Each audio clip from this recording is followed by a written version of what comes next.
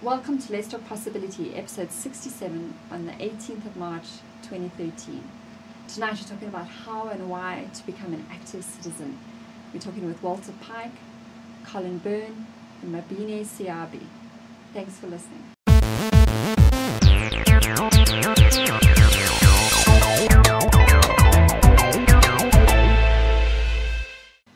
Welcome to Let's Talk Possibility, where we explore ideas, challenge thinking, and inspire action. I'm Talana Simpson, and with me is co-host Mongezi Mtati. Hello, world. We're talking active citizenry with three very active citizens. Colin Byrne is a concerned writer and very involved in his local community. Mabine Seabe is the co-founder and director of Youth Lab and is also a freelance columnist. And Walter Pike, joining us on Skype, is a leading thinker in the social era of marketing and is the founder of the Digital Academy. So to start off with, I'd like to ask each of you to share how you are an active citizen.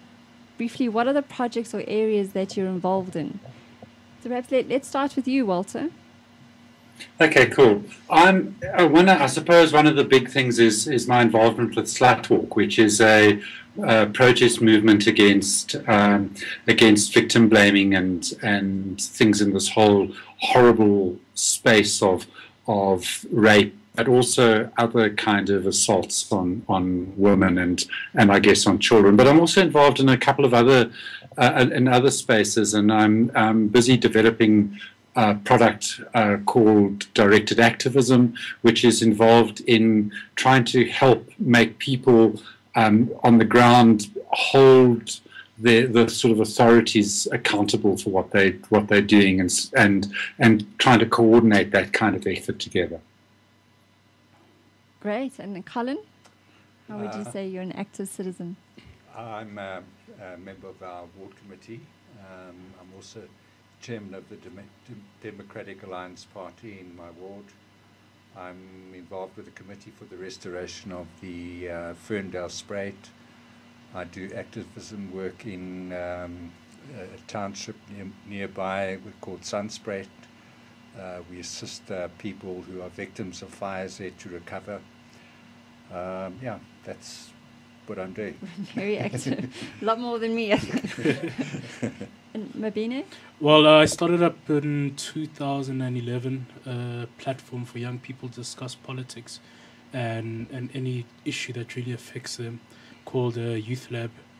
And basically the idea behind that was that, I'm pretty active on Twitter with other young people. I think a lot of young people use Twitter to express themselves, and I thought, how can we bring this to life and actually do something about it? So with the discussions that we have and research that we do, we form policy. And also I'm part of an organization called My Vote Counts, which is pushing to change the electoral system so that we directly vote for our MPs through a constituency system. And also with that is that we want to change the way political parties are funded so it's transparent and also limits as to how much people can donate. Choma, we have some very active people here. It's very so for me the common theme, right, around what all of you guys are doing is that there seems to be some link or something to do with government or something to do with holding the government accountable and the citizens talking. Is that what active citizenship essentially is?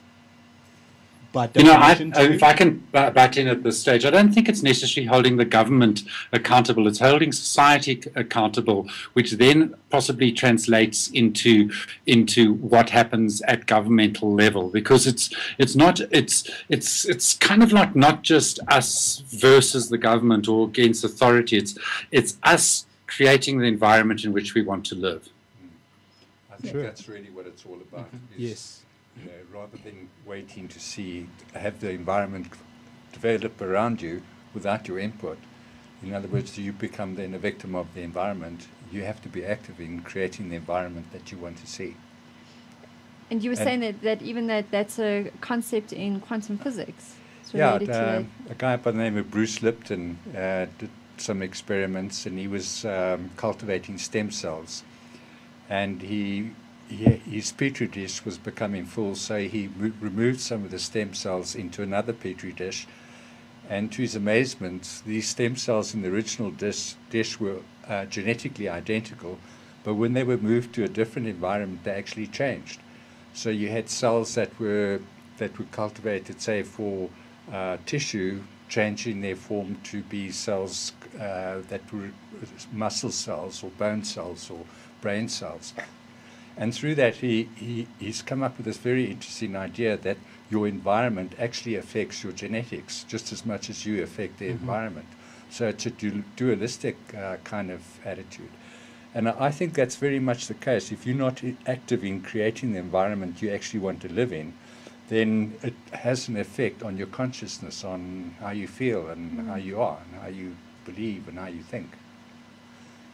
And I think just in terms of the whole active citizenry thing, I think in 1994 we all kind of sat back and said we have a democratic government now, and we can sit back and not do anything.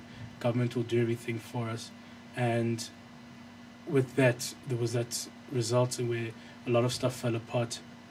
And now I think citizens actually realizing that we can't depend on government, though it is a democratically elected government, we can't depend on it. As citizens, we're also part of society, and we've got to give our input into that society. Mm. Yeah. I think that we were exhausted when in 1994, and it was almost like it was just relief.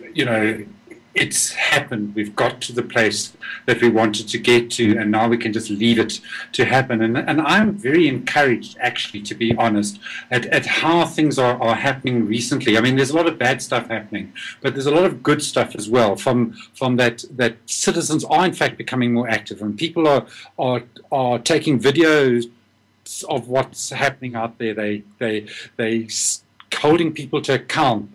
We're getting less. Let me rephrase that. I'm finding more and more, and maybe it's only a step-by-step process where people are grouping around issues. We've had this whole thing in South Africa that we group around the race way of seeing things, and we see ourselves, define ourselves in that way. But now with SANRAL and a whole lot of other things, I mean, I just see that South Africans are grouping around issues, and we want to try and fix that as South Africans. Yeah, I think that is a wonderful change that I'm seeing as well, that people are examining or re-examining issues without the government stumbling block. They become societal issues rather than a government issue or a political issue. It's issues that we face every day.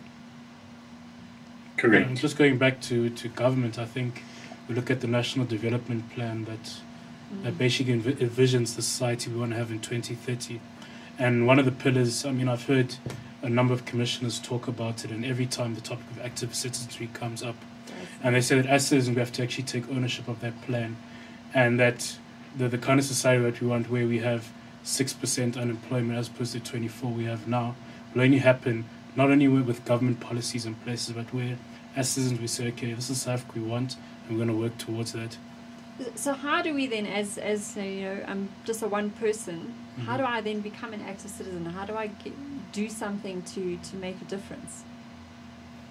I think you've got to identify something that you're passionate about, and it doesn't have to be on a large scale. It can be on a small scale. I mean, whether it's education. I mean, education is a huge thing in South Africa. It affects everyone. It will affect our future. I think maybe then you say, hey, I'm just with my neighbors. We collect a box of books and donate it to a local school that may not necessarily have a library. It's those small things. I mean, if you look at what happened in Limpopo, I mean, active citizenry failed there. I mean, it took a long time. Where were the parents? Why did parents not ask, why don't my children have books? Yeah. It only came through politics that we actually discovered that these children don't have books. And it shouldn't be like that. It should be citizens first that identify an issue in their community. But I think that it's a common sort of thing that people say we only won and we can't do anything. But as soon as one becomes 1 + 1, and becomes 2 + 2, goes 4 and 8 and 16 and 32, and just goes and grows. And so even if it is just taking part in the conversation, just being part of the discourse, and I look at the things that I'm kind of done, and I haven't mentioned all of them. I was chairman of governing bodies of schools. I've run sports clubs.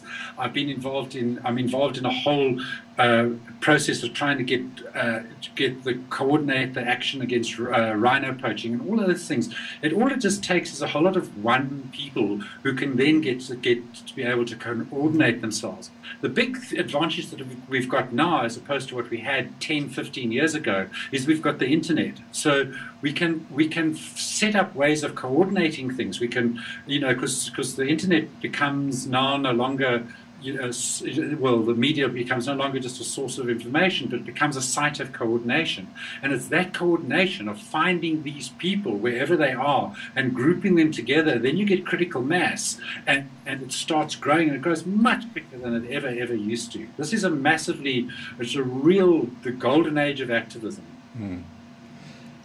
I think also there are existing structures within which people can slot in. The enormous amount of NGOs around doing great work in our society. There's the local police, community police forums. There's the ward committees.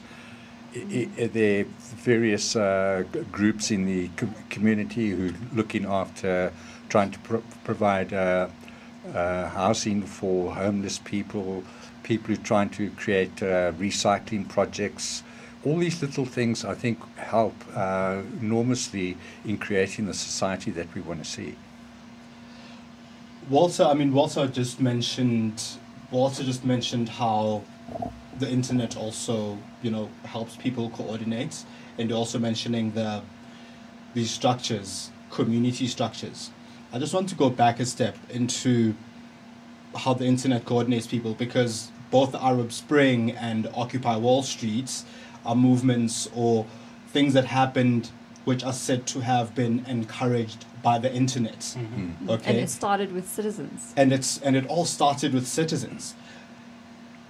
But now, one of the things that happens among people is that for some or other reason, which is arguable, we want to be led.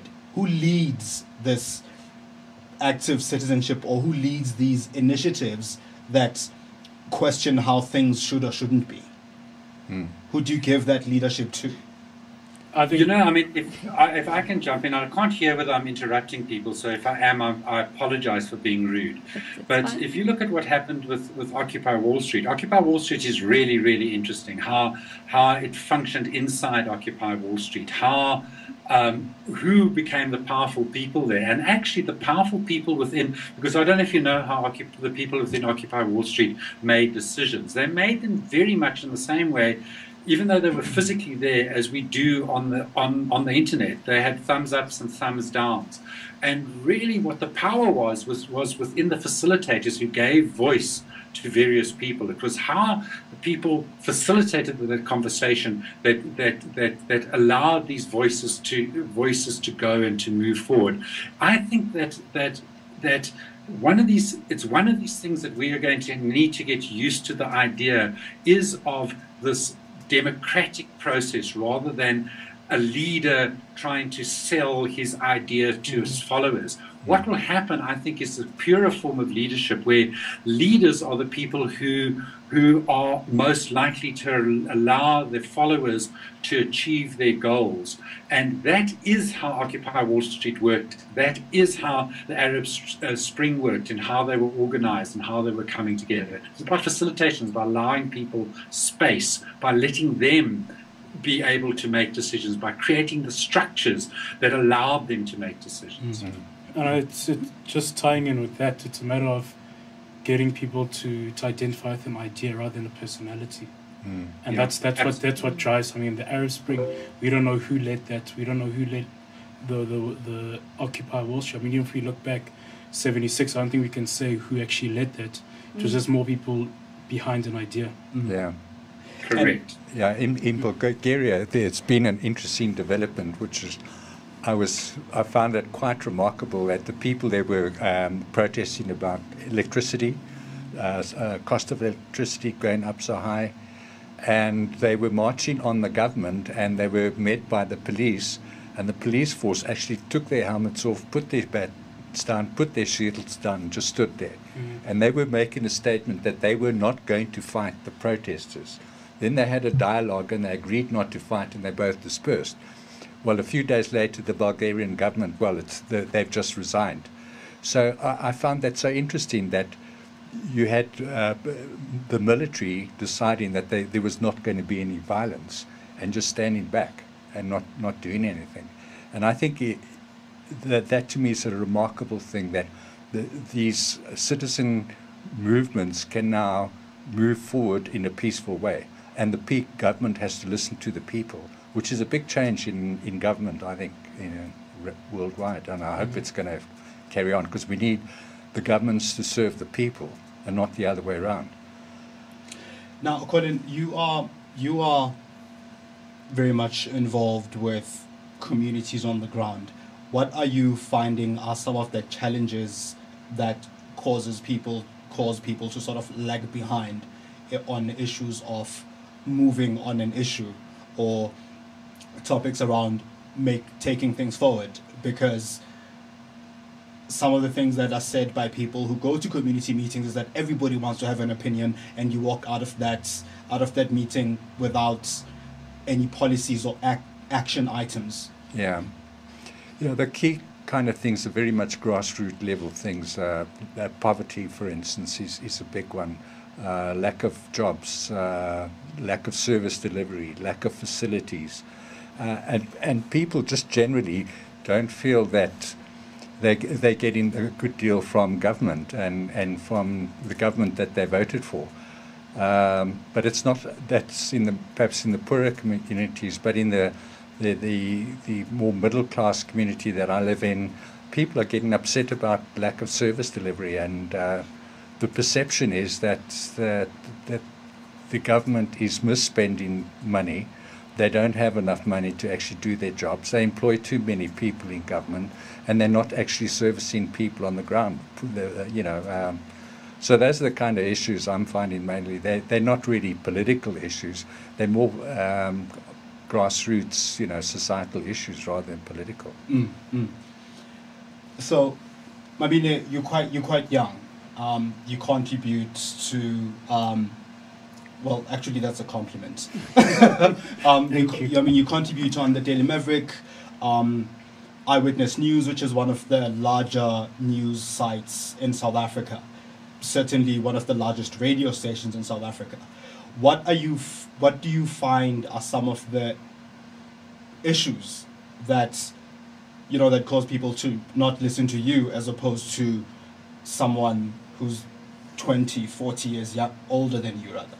I don't think people actually know how young I actually am. Yeah. When they read my work, I've often had a lot of people say, "I thought you were about in your 30s or mid 40s." Yes. The way you write. So that's why I think, that's why I think it's important young people get involved. There's this whole mentality that because you're young, you can't get involved. You must wait your turn. Yes. And you look at the demographics in South Africa, where the majority of unemployed people are young people.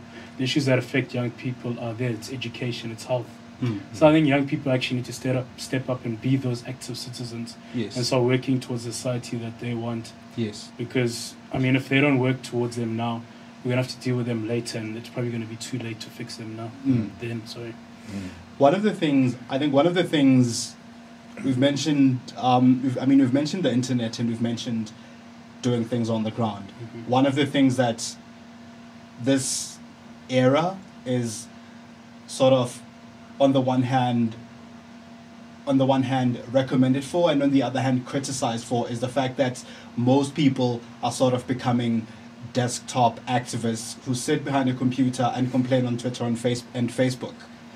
How can people on those platforms coordinate themselves and coordinate action rather than be seen as these, people who sit behind computer screens and say things? You know, I think that I don't think we should minimize the role of the people that sit around computer screens and say things, because it's all part of changing the consciousness, changing the debate, and taking it forward. There's just a whole lot of roles that a whole lot of different people have. Some people will take it out there. Some people won't. Some people do want to talk. Some people want to talk to their neighbors. Each one of those is a step towards changing society in some way. So I, in no way, minimize it. But what organizations can do, and people that want to try and get change to facilitate change, can do, is empower those people by introducing them to each other, by providing them with the knowledge or the tools that they need to be able to be activists. And I take that in a broad context. I mean, just giving them tools that allows you to sign petitions, or find ways of giving them posters that they can print out and take, giving them pamphlets, giving them YouTube videos that they can share, getting those places to the next step, because as this movement grows and as more and more people get involved, and as it takes the imagination of the people, and if it doesn't, then it probably isn't its time. That then translates onto the feet activism, on the ground things. Yes. One of the telling things I think that came out of the Arab Spring was a TED talk that I watched, where the guy said that what the internet did was removed the fear and the isolation that each of the people felt. That each of these millions of Egyptians felt, as everybody felt it was wrong, but they felt isolated and they felt scared about taking action. What this did was allowed them to remove that fear, and then when they said, okay, let's go and do something about it, and they said, well, let's go and stand around the square with our backs onto the square in a silent protest, that suddenly became powerful, and that went on an online to an offline, back onto an online space, back into an offline space, and it just grew and grew and grew. And I think that's how the anatomy of these kinds of movements is going to happen in the future. It was interesting that a lot of the people revolt around the world don't hit mainstream media until it circulates around the social media, and then they're forced to put it in mainstream media. Yes. And I found that quite remarkable with the Egyptian. I knew about it long before the newspapers were actually printing about it, and then it suddenly hit the stores. And so I think people on the internet are beginning to realize the power of social media, whereas before it was just a means of communicating with each other. Yes. But I think it also now is becoming a power for social change, and people are beginning to realize this. And I think society has to take notice of that, and how one moves from the internet into society directly. I think it's just when you have an issue, people will move. Activism doesn't have to be political activism; it can be social activism, medical activism. So there are many ways one can become active, become an educational activist. Social media it's a 21st century soapbox. I mean, anyone who has an idea or an opinion can get up there and say it. Sometimes doesn't lead to anything, sometimes it does. I mean, like Walter said, it's a certain change, can change consciousness. Because often, Youth Lab was started on Twitter. I mean, the idea came out, and I ended up speaking to two other people who had the same kind of idea and said, let's meet up. And I mean, we're a couple of years down the line and we're going well. And when we have our events, we actually use a hashtag and we tweet basically what's going on, and therefore you interact with people who are outside the room, so 1,000 more people who actually aren't in the room, and that's the importance of social media. It's a tool for activism. Yeah. I think what I'm hearing more and more of is that when an idea, or if it's the time for a particular idea to arise, it will arise. In 1976, when during the riots and that social activism, there wasn't social media. Newspapers weren't featuring certain types of news, but because people around the country wanted an action to take place, to occur, it did. So what is it about say this time and that time, that sort of makes ideas whose time is relevant for them to survive, or rather what environment should be created for ideas of social change to thrive or to be acted upon by people. And I think we've lost Walter. Am I still there? It's just You still there, Walter? Yeah, I am, but Okay. I hear it's going a little bit burbly. okay. Yeah, I'm not really sure that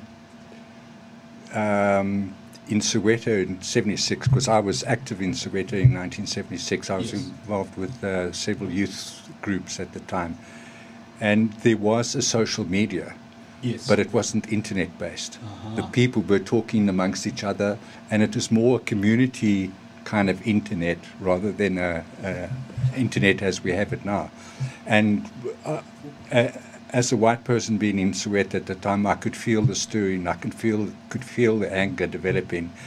And there came a time, 1 or 2 weeks before it actually happened, I knew I should stay away from Soweto because something was going to happen. And people were talking openly. Now, I think the big thing is it's the will of the people. When the people decided they'd had enough, they decided they were going to do something about it. And I think that's going to happen in any issue. It's when people get really, as the old saying goes, hurtful, then they will do something about it. And that certainly was what happened in '76. And I think we're going to see social change because now people have this thing called the internet, and instead of sitting at home being isolated, they can now go into the internet and hear about and talk about issues that are affecting them. And it's going to be very powerful. And it's when the will of the people say, this is what we want, and then we'll see social change happening. I mean, if we look at... I mean, what it does, in a way, is that they're not isolated, even though the people that the people around them might not have the same view as them. They can connect to people in other towns because the internet removes this concept of space and geography. Yeah. You can group around ideas, which is what I call social objects, that are just ideas, and people group around ideas. And so what the internet has done, it hasn't changed the fundamental human behavior stuff. It's just amplified it and made it go much, much quicker. And things that could take years to take place can now take place in days and weeks and things like that. And literally they can. If you look at the rape of Anine Boyson and her murder subsequently, on Twitter it became a huge thing. And I think a lot of people ended up discounting the fact that what people were talking about on Twitter. But I think at some point, I mean, it may not have been the majority of South Africans, but a lot of South Africans started talking about rape in South Africa and what it means. And the hashtag Stop Rape started trending across the country. And I don't think we've had that conversation about rape in South Africa and what it means, the societal contributors to what produces a rapist. We haven't had those conversations yet. Whether it was for 15 minutes, that conversation happened in South Africa. So as we start to wrap up, maybe I'm going to ask you all just how we can contact you, but a question just that you can start thinking about is, I mean, you're all passionate in your own different areas about what you are, active in driving and contributing to. If there was a message you would want to give to someone listening to us tonight about who's not sure how to get involved, or, we spoke about the power of one. If 1 and 1 get together, it becomes 2, and then 2 and 2 become 4. So for me, the message would be to just take some kind of action. Just start talking, and you'll be amazed to see who else is feeling the same, and then you can get something going. But I don't know if you have anything you want to share, just each of you, a message you'd want to give to someone. Well, it's certainly... Go ahead. Go ahead. Okay. I remember those of us of a certain age could probably remember a guy called Woody Guthrie, who and a song. Actually, it wasn't him that did it, but a song called Alice's Restaurant, where they spoke about a sort of protest movements leading through to the Vietnam War, of how people got together and how things could move and grow. Alice's Restaurant is a fantastic lesson in what happens and how you can do it. And I would say, if I had to give advice to people, is just do something, just say something, even if it is just to talk to your neighbor and just start expressing your views, because it's that discourse, it's that conversation, it's out of that conversation that comes these movements where people pick up on it and say, yes, I agree, and it grows and grows and grows. I mean, the slut walk movement, you know, I mean, it arose out of somebody just getting totally irritated in Canada about the idea that the victim. Oh, and it looks like we've lost Walter. So, Walter, you probably will come back in a moment. So, Colin, is there any advice you would give? Yeah, it sometimes is a cliche, but the truth is, be the change you want to see. It's no good expecting someone else to create that change. You have to go and make it happen for yourself. So, be that change. Anything you would say, Mabine? I mean, often, you know, at the beginning when Youth Lab started, you often think that you're alone and you don't have the support that you want, but then you realize that often society is waiting for that person to step up, and reality is that you've got to be that person that's going to step up. And if you're leading legitimately and you've got that idea, people will follow. Great, so step up, people. If someone would like to get hold of you, Mabine, what's the best way? We're on Twitter at YouthLabZA, and can email info@youthlab.org.za. Great, and you can get hold of Walter on Twitter at Walter Pike. So yeah, share your views. Tell us how you are going to become an active citizen. We'd love to hear more about what you are getting active and starting, and maybe we can even help you get it going. So you can tweet us on LT Possibility or share your comments on Facebook. So until next week then, from me, Talana Simpson, and all of us here on Let's Talk Possibility, have a great week, and don't just think it, go and do it. Yeah.